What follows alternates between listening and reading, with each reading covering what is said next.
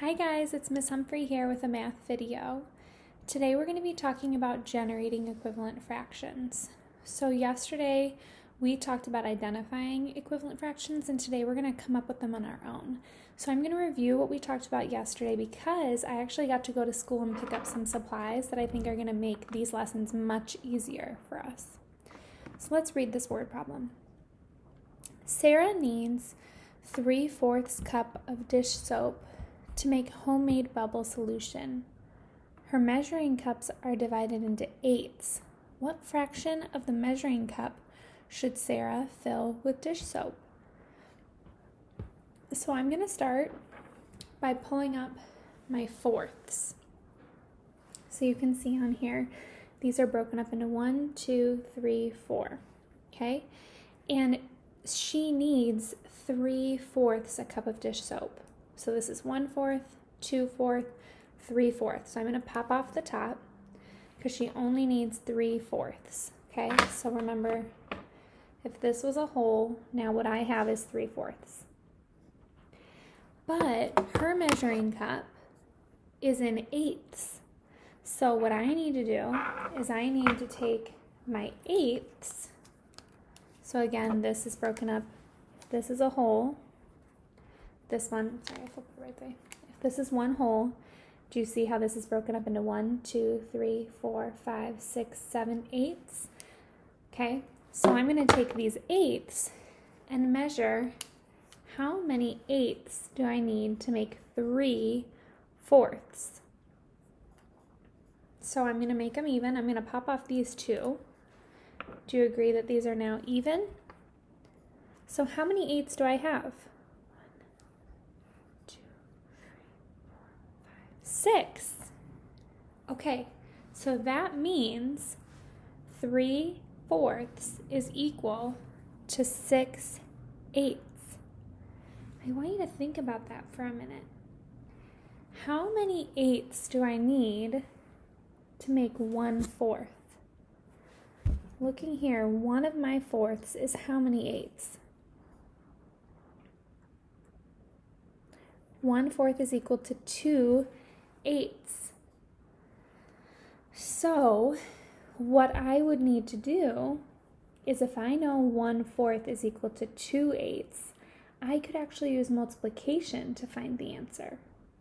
So let's say all I knew was that she had 3/4 cup of dish soap to make her homemade bubbles.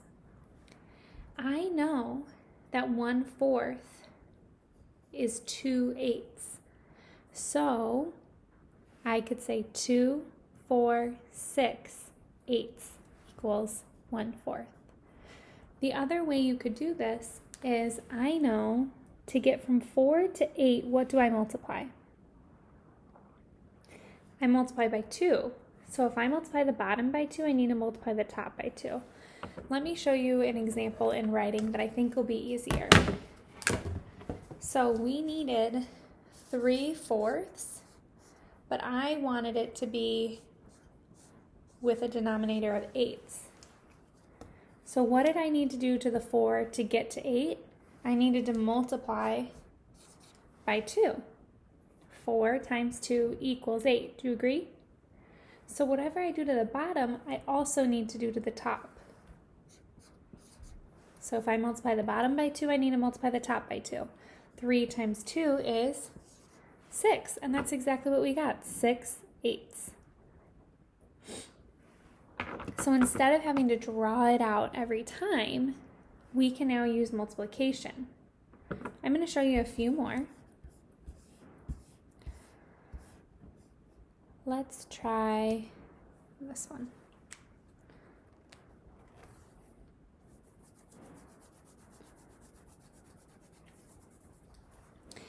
If I have 2/3 and I want it to be broken up into 6s. So I'm going to start by demonstrating this again with my visual just to see if that helps anybody.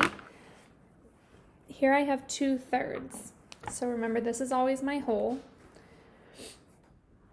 And if I had one more, I'd have 3/3, but I took that one away.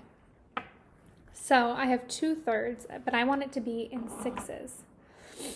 So I'm going to take my sixes and I want it to line up. How many sixes does it take to make 1/3? 1, 2, 1, 2. So I'm going to pop these top ones off. And 2/3 is equal to 1, 2, 3, 4 sixes. So let's check out the math here. How do I get from 3 to 6? If I'm talking in thirds but I want to get to sixes, I need to do 3 times 2 equals 6. And so if I do times 2 on the bottom, I have to do times 2 on the top. So 2 times 2 is 4. And is that what I got? 4 sixes. Let's try another. This one we're going to do, it's a little bit trickier. Actually, I want you to try this one on your own.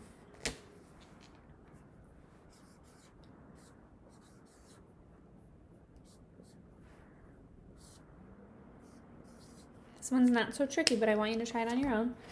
So pause your screen and try this one.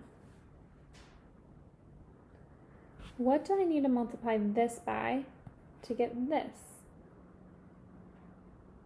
Whatever you do here, you have to do up here. I hope you're coming back. You've tried it on your own. You paused. What do I multiply 5 by to get 10? 5 times 2. If I do 5 times 2 down here, I have to do 5 times 2 up here, which is 6. So, and I'll demonstrate that again. I have my 5s here, and it says that I have 3/5. So 1, 2, 3. And I want to use my 10s. Let me find my 10s. I want to use my 10s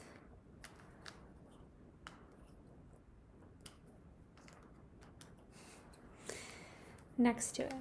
And you'll notice this is the same pattern we've been doing. It takes 2 10s to make 1/5. So if I pop off the top,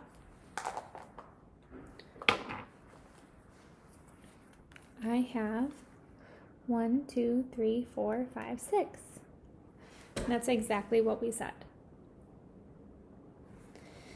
Okay, I'm going to do one more that's a little trickier because so far I've only been doing multiplying by 2, but this works with any amount. So if I'm going from 1/3 and I want to know how many 12ths it is, I'm going to ask myself, what do I multiply 3 by to get 12? 3 times 4 gives me 12. So I need to multiply this by 4. And 1 times 4 is 4. So that means 1/3 is equal to 4/12. Let's test it. I'm going to make sure.